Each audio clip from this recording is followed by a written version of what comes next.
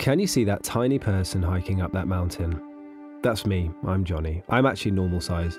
Now, what does a bodybuilder, an Olympic athlete, and a landscape photographer all have in common, aside from the six-pack?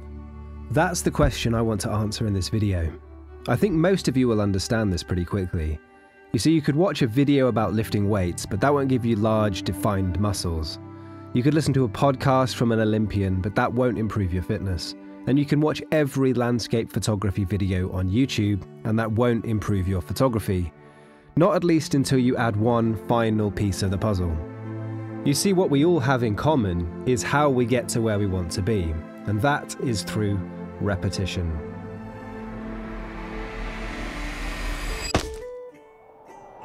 My drone's fine, by the way. You see, when you're starting out, you don't realize just how much goes into a photograph. Whether it's waking up at the crack of dawn, finding the right place to park, knowing where you're going well enough so that you can get there in the dark, maybe for the first time you've ever been there. You also need to make sure that you arrive in good time and be able to predict how long it's going to take you to get to wherever you need to be. Oh yeah, and I hope you pack for basically every single weather condition that there is. All of this, and we're only just about to take the camera out of its bag for a quick selfie.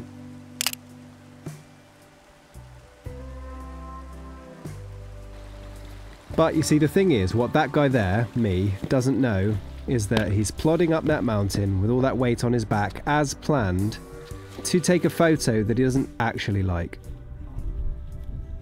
So for this one, I've basically got no foreground. I've cut it off. I've cut the lake off at the bottom as well. You can probably see from here there's a lake down there. I've cut that out of the shot, and it's just that ridge that we came up a minute ago.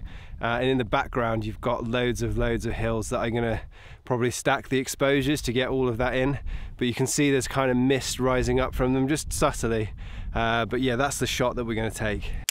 Now, there's a lot wrong with this one, but I'm sharing it with you because I feel like I learn more from the photos that didn't work than I do from the photos that did work. But I don't feel bad about it. In fact, I feel good because I know that just by being here, I'm making a tiny bit of progress, and shortly afterwards, I was in the right place at the right time to take some photos I'm actually really happy with. I really like how the shadow from the ridge fits in line with the edge of the lake, which I think is called Llyn Cai. I also like how the top of the mountain creates a kind of new shape out of the bottom of the lake, which makes this picture just a little bit more unique. I've been pretty liberal with the colours here. They aren't true to life, but I do like them this way. This is also a drone shot cropped vertically, so the resolution is quite low. But nonetheless, for an abstract, interesting shot, I really like this one. I decided to head a little further down the mountain after I could see that the weather conditions were about to change drastically. So I headed a little lower and thought maybe I could fuse those two ideas together and take more of a traditional shot.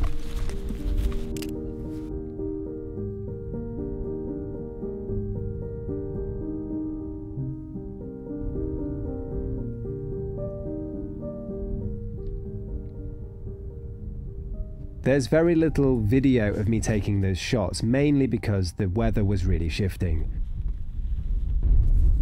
This was the mountain's way of telling me it's time to find some shelter for a short time. I knew it would pass, but at this point there was no point in me trying to take any photos.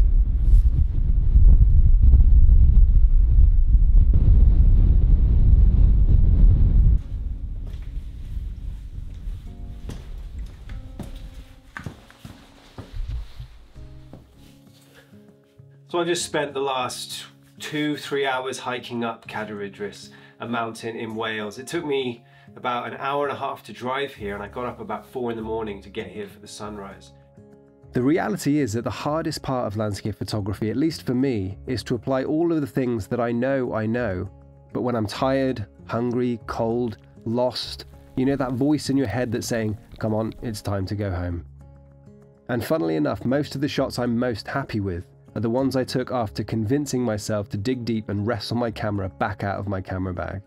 But I've only learned that through repetition, and the only way to galvanize all of the information I'm learning is to get out there and practice and get a tiny bit better every time.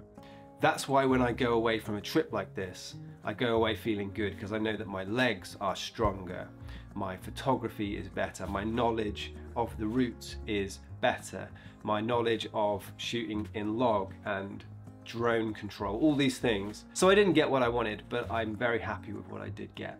Anyway, my Apple Watch is asking me if I finished my workout, and the unfortunate truth is no, I haven't finished my workout. I've got another 2, maybe 3 hours to go to get down off of this mountain. But thanks for watching. I hope you enjoyed some of that footage, and I'll see you in the next video.